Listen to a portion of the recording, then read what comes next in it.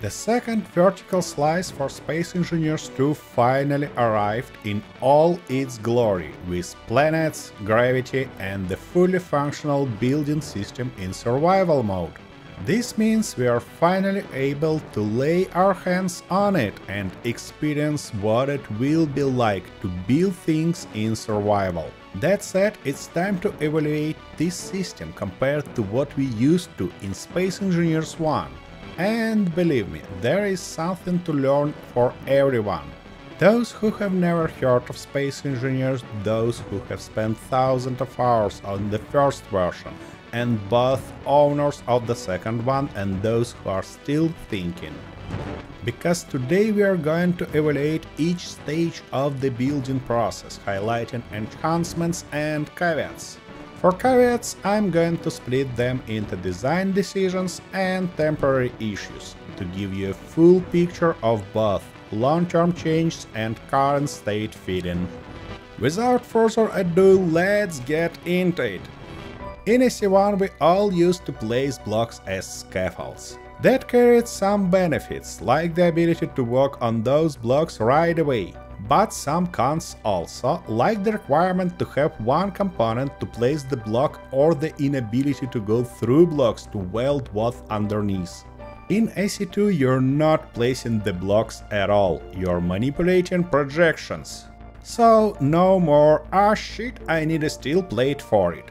And most importantly, the skill to see the final shape of the build through scaffoldings become obsolete. That matched the main goal King set for Space Engineers 2, to become a truly user-friendly game that is easy to learn and get into.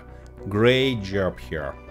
The other amazing change is well known for anyone following the development process. The unified grid gives us a new level of flexibility for detailing. No more issues with just a control panel occupying the whole 2.5-meter block. We can finally build highly detailed structures or place any blocks on ships or rovers, all above without messing with subgrids.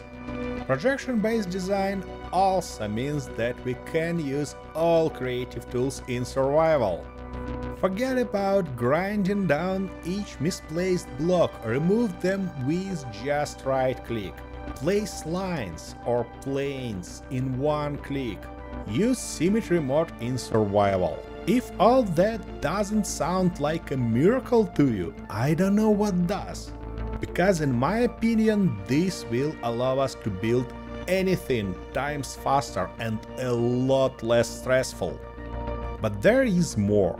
One of the not so obvious advantages will make the start of the game 100 times easier both for newcomers and long-term fans. Because now you don't need anything like a projector or even a base to bring in any ship you like, literally in the first minute, and weld it up with your hand welder.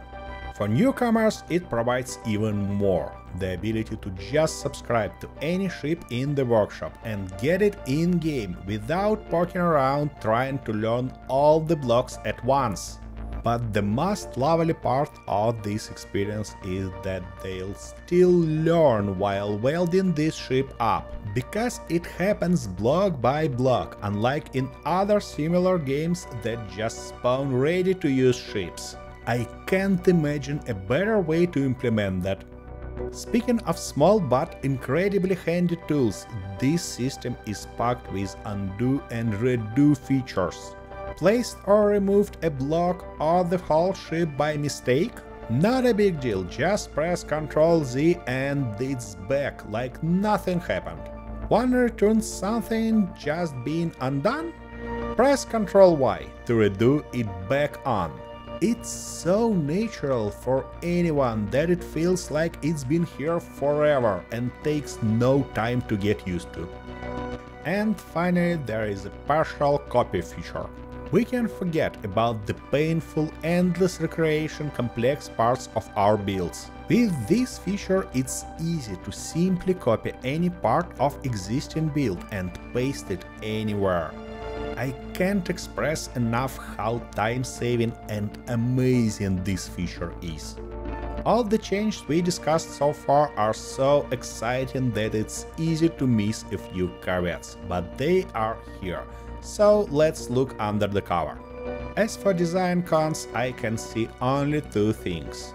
Inability to work on projections, which will make no jetpack playthroughs a bit rough because we used to build our way up with scaffoldings, gradually walking further.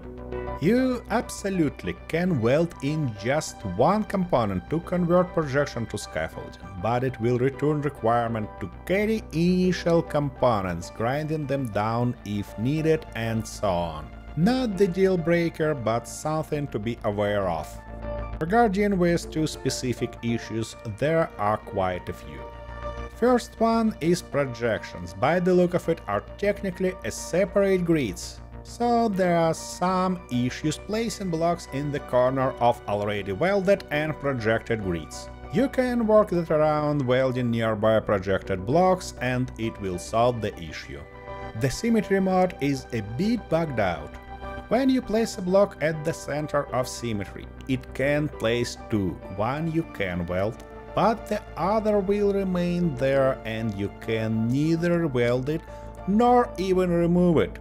To be completely fair, this issue can be reproduced even without symmetry mode, but it's really rare corner case here.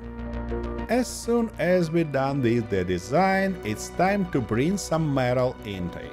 So let's look into welding.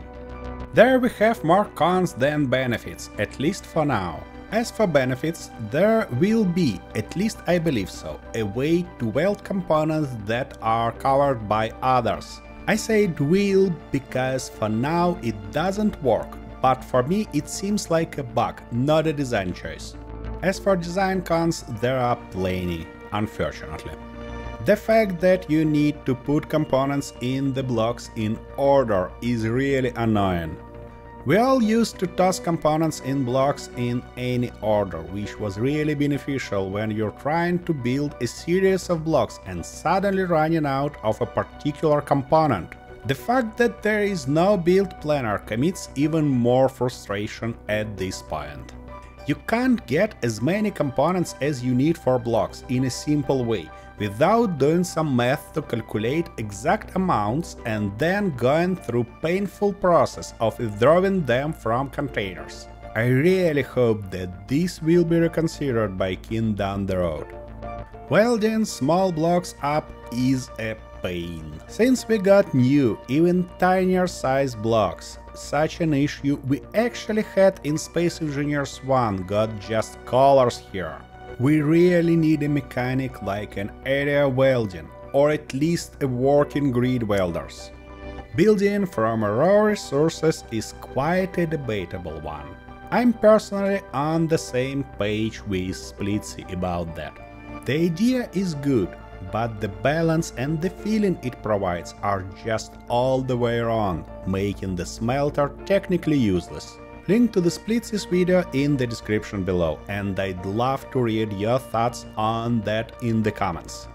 As for these two issues though, you can walk through the projection, but you can't weld underneath blocks. While the selection indicator highlights by making it blink the correct block, the welder tries to weld the block directly in front of you, which interferes with your character. A bit disappointing one, but you can also work that around.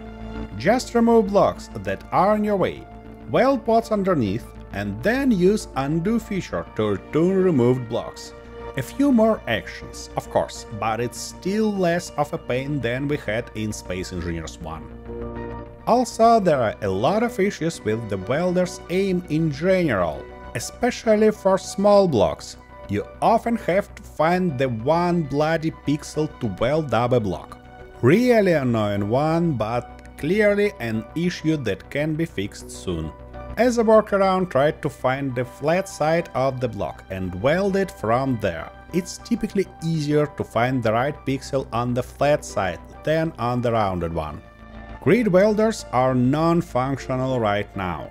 That makes building huge or highly detailed projects a bit of a pain in the backside. especially considering that backpack capacity is not enough even to carry a set of plates for 2 large armor blocks. In general, though, welding became a bit more pleasant in my opinion, not too flashy, not too loud, especially compared with SE1. But even the most thoughtful design requires some changes after testing, so the last part we are going to explore today is grinding. The grinding in SE2 is not that different from Space Engineers 1, but a few minor changes and issues are here. As for benefits, I'm really struggling to find one that will positively distinguish it from SE1. New spark effect and more pleasant sound, maybe? For cons though, there are some. Design-wise, there is another issue related to ordered placement of components in blocks. Since components should be placed in a strict order, they should be removed also in order. Which means that if you missed inventory full. Working in space, you'll see a lot of components flying all around because you grinded the block further and they were released. Typically, it ends up with you flying around the whole star system, collecting them back, because while you reach your storage and empty your inventory, those components are managing to fly farther than you can imagine. As for temporary race 2 issues, there is already familiar by welder aiming issue. Sometimes grinder just can't focus on block just in front of you. Another, no less annoying one is that the grinder requires roughly the same time to grind down huge blocks and the tiny ones. I'd prefer to see it dependent on the number of components in the block, not constant. Because grinding down a huge array of small or even decorative blocks become a real nightmare. I think the reason for such behavior may be that King tried to protect us from accidentally grinding down blocks we don't want, but it definitely doesn't work as intended, making the process more annoying than beneficial. Regardless of all complaints pointed out before, I believe that even currently the building experience in Space Engineers 2 is much more pleasant than in the first version. And considering most of the issues are clearly bugs and will be solved soon, after a slight polish it will become even better. And even despite a few design flaws I found during my exploration, I really love the new way. So if you like this video and want to learn more about Space Engineers 2 changes with me, consider subscribing. Thanks for watching, and I'll catch you in the next one.